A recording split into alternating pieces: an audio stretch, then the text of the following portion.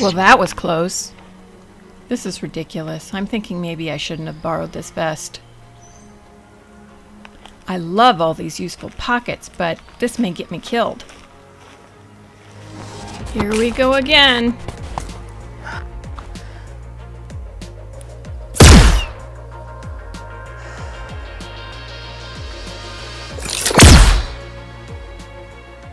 I think I lost them. They just had to run out of camo. Why did I have to join an alliance that was so poorly funded? June still owes me big time.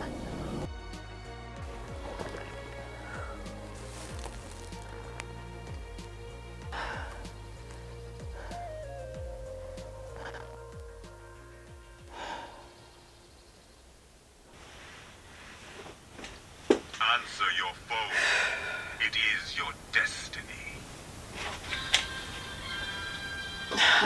I don't want to talk to her. Last time she asked me to hem her pants. June, are you there?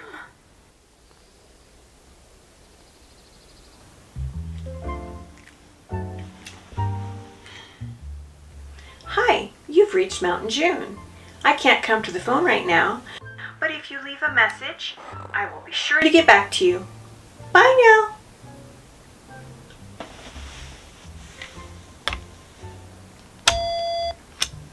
Yeah, June, I hope you get this message. I thought of a great way you could start paying me back for all that you owe me. You know, when you almost got me killed last time when I was taking that non-emergency call.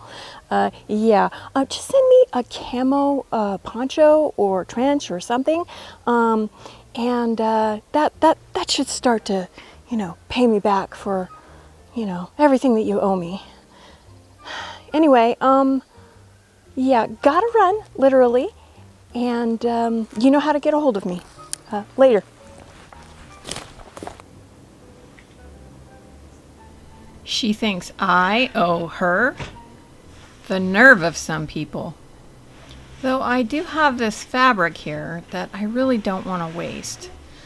I could probably make that poncho for her. And you know what? She would never know the difference. Okay. Well. I could definitely make this work. It was recommended that I get this tarp from Harbor Freight, but the one I saw used was a lot better quality than the one I found. The trouble with trying to make something work is just how hard you have to try. I was realizing quite quickly that I was going to have to find an alternative fabric.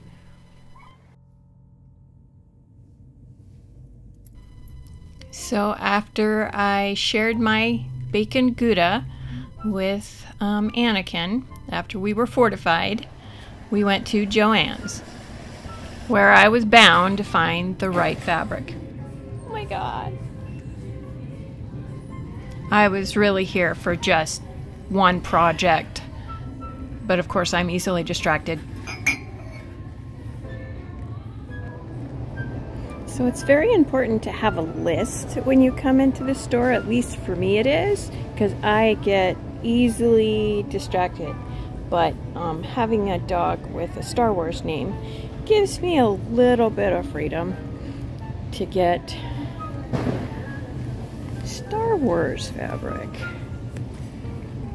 I opted for a gray, kind of dingy looking canvas fabric rather than the khaki or even the green.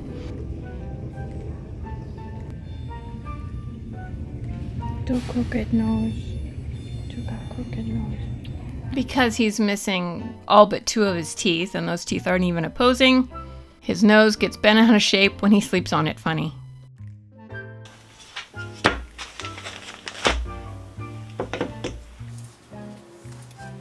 It's important to use the right machine needle. I changed out the universal needle I had in my machine for one of these, and I used a longer stitch length, not the standard one. Did you really think you'd get through one of my videos without seeing me press something? Yeah, and I used the highest setting on my iron to do that, and it really pressed nicely, this canvas fabric. The guide that I used to make this poncho mentioned pleats in the neck, so that's me putting in those pleats, and they really pressed nicely. I just had to make sure they went in the right direction. I'd never made a hood like this, so I was having trouble visualizing how it was going to go.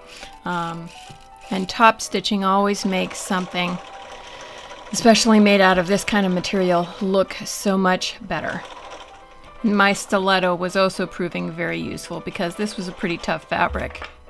I managed to do this without having to break out my walking presser foot.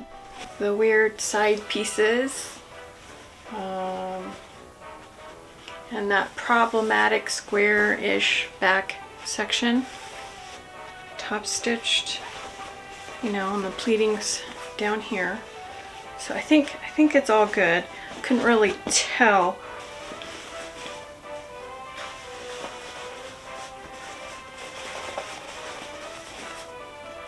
The odds are really against this actually being worn up like this, but yeah, I think this is good. It's good, I think. Now I had to work on the body of the poncho. The first thing I was going to do was finish the edges with the turned up hem. I have another little tutorial for the turned up hem. If you care to watch it, I'll put it in the description down below. Since the sides were already finished with the selvage, I just turned them up by about 6 inches deep. So while I was at Joann's, I made sure I didn't have to go back, got extra paint and some textile medium. In the tutorial that I saw online, she was just using acrylics, but I wanted this to be washable if need be, so I'm using fabric paint and I'm going to heat set it. So I've never painted fabric before, at least not on this scale, so you're gonna see how this is gonna turn out. I want it to look as organic as the screen used one, so we're gonna try this. I had plenty of fabric medium to turn this acrylic paint into fabric paint. And I started with the side pieces, and I was kind of getting anxious because it was looking very preschool art meets painting accident. It was also not blending very well, and that was only because the canvas was so dry. There were several times where I wish I could pull a Bob Ross and mix some liquid white with fabric medium so that the colors would blend better. I was getting really nervous because this was not a happy accident. This was looking a lot like one big, huge accident. I was just glad that I remembered to eat. Oftentimes when I get involved in a project, I totally forget to eat, and then I wonder why I feel weak. All that was left was the hood. This painting part took way longer than I thought it was going to take. Once the painting was done, I let it dry overnight.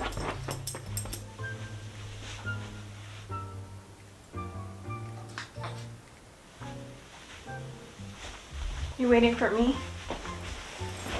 You waiting for me? You waiting for me? You left a spot for me? You left a spot? Oh, good boy. Once it was dry, it actually looked more screen accurate, I guess.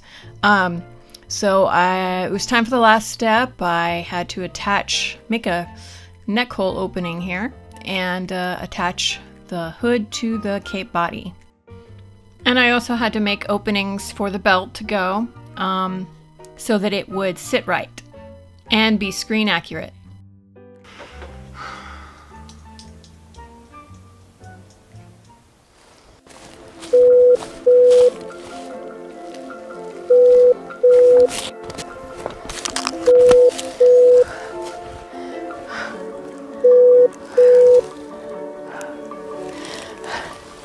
I'm a little busy at the moment. You usually are. I do hope I'm not endangering your life again. I'm safe for the moment. I'm pretty sure I lost the trooper that was tailing me. Well, that's a relief. I'd hate to think you were dodging blast bolts. But this is truly ridiculous. They must think I'm somebody else. Well, at least you weren't cosplaying as a face character like the princess or a spy smuggler. That'd definitely get you noticed. They might start thinking you're a troublemaker or a rebel. You don't want to give the impression that you're up to no good. I have no idea what would give them that impression. Anyway, I have that poncho you wanted. That was quick. You have no idea how glad I am you got my message. Yeah, you know there's a time differential.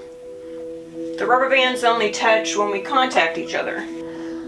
That's right. You know so much more about this than I ever did. Anyway, as I do have other projects to finish that are unrelated to your romp on the Forest Moon, I'll be sending that over now.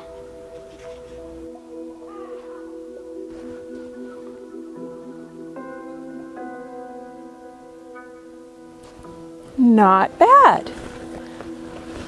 This should work out perfect. Glad to hear it. You better hurry up and put it on. Yeah, you're probably right. Hold on.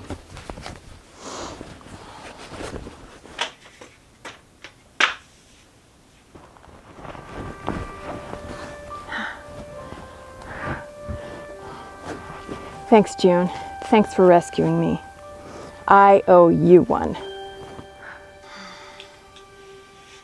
If you insist. Gotta go.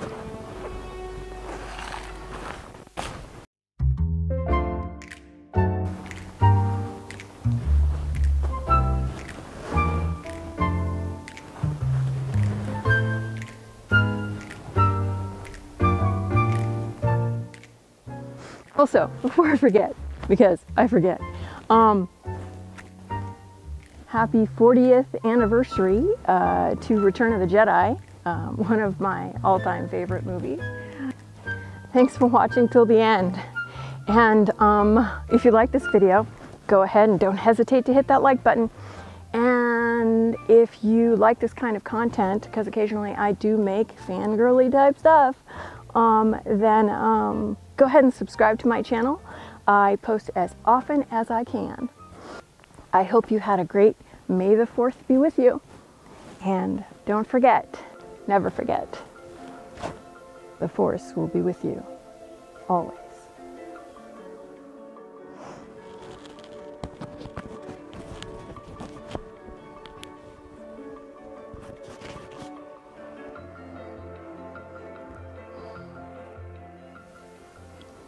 Never tell me the odds.